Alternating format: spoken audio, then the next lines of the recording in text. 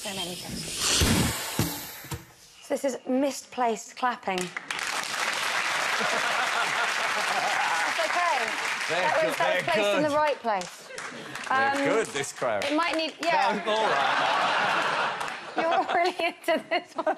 So, I'm thinking any time clapping doesn't really need to happen. Oh, all right. I'm so confused. I'm like, they like it. They don't like it. Things like when the plane lands and people clap when a plane lands. People clapping at the end of a film in the cinema when no one from the film is in the room to hear it. People clapping when a waiter drops plates. Sort of, yeah, extraneous clapping.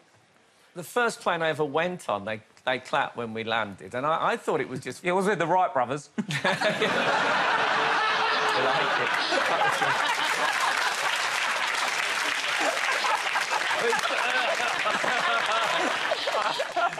But it's the weirdest thing. Does that mean if you was on a plane and it was going down, they'd start booing? Exactly. It's only doing what it's supposed to do. You don't need to clap. I think that's fair enough.